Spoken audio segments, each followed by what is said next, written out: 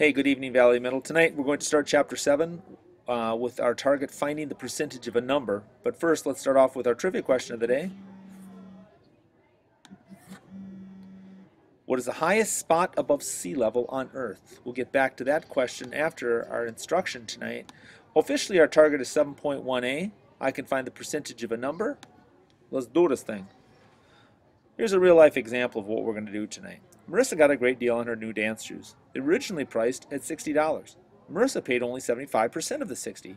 How much did she pay? Here's my question. 75% of 60 is how much? Well, the decimal for 75% is 0.75. So, if I take 0.75 times the 60, I get 45. Marissa paid $45 for those shoes. Is that a reasonable answer? Yeah, she didn't pay full price. She paid something less than that. All right, let's take a look at the vocabulary word of the night. Percentage. That's the rate or amount in each 100. These are all percentages. 99%, 88%, 12%. Tonight we're going to be moving decimals 2 spots. When we move a decimal 2 spots to the left, we're dividing by 100. I've got it right down here. Moving decimal to the left divides. 2 spaces is 100. 3 spaces would be 1,000.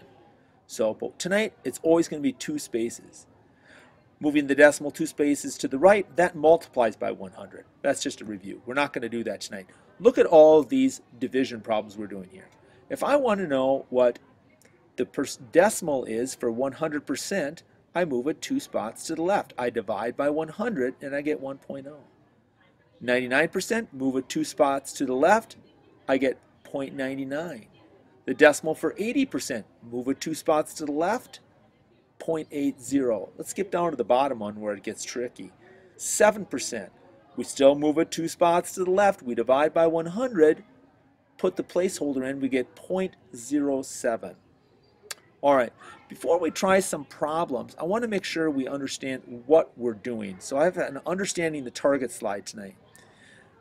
If you want to buy something that, let's say, cost $100,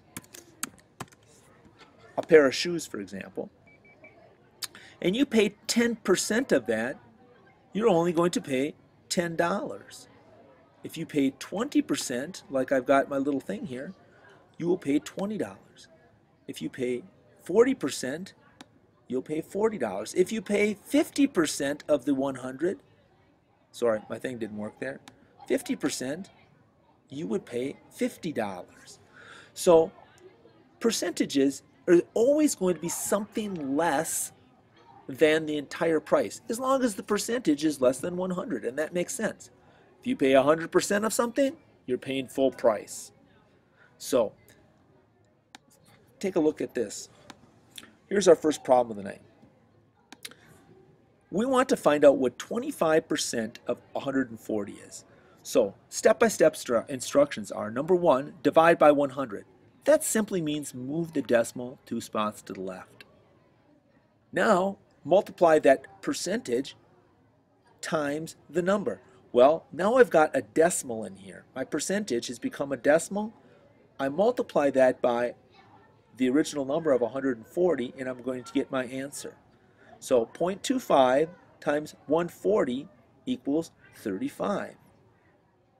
Does that make sense? Yeah. Well, you know, a half of 140 would be 70, so 35 as a quarter, that makes total sense. Now you're going to be able to use a calculator on this target, and maybe I'll do that on the next problem so you can get the hang of it here. All right. Our next problem, work out your answer to this. Find 30% of 21. Same steps. We divide by 100, so we move that decimal place on the percentage 2 spots to the left. 1, 2. Our percentage has now become a decimal. We multiply that decimal times whatever number we're trying to work with, which in this case is 21. So 0.3 times 21 equals 6.3. Here's my calculator hiding over here. So 0.3 times 21 equals 6.3. Number 3, does your answer make sense? Well, yeah.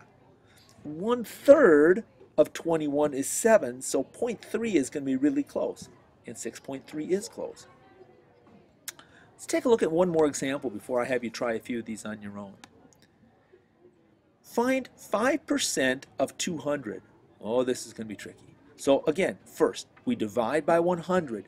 We move the decimal 2 spots to the left on the percentage. So here's where the decimal is on a percentage. It's always at the end. Move it 2 spots to the left to divide 1, 2, but we have to add a placeholder in there now. So we have 0.05 times 200. We just pop that into our calculator. 0.05 times 200. We get 10. Does our answer make sense? Well, yeah, it does, because 5% of 100 would be 5, right? So 5% of 200 will be double that, which is 10. Divide by 100 by moving the decimal 2 spots to the left. Multiply that decimal then by the number. Check to see if your answer makes sense. All right, here are 5 problems I'd like you to try on your own. Go ahead and pause and grab your calculator and try them. Go. I'm back. Let's see how you did. All right, the first one, 55% of 200. Well, 0.55, move that decimal.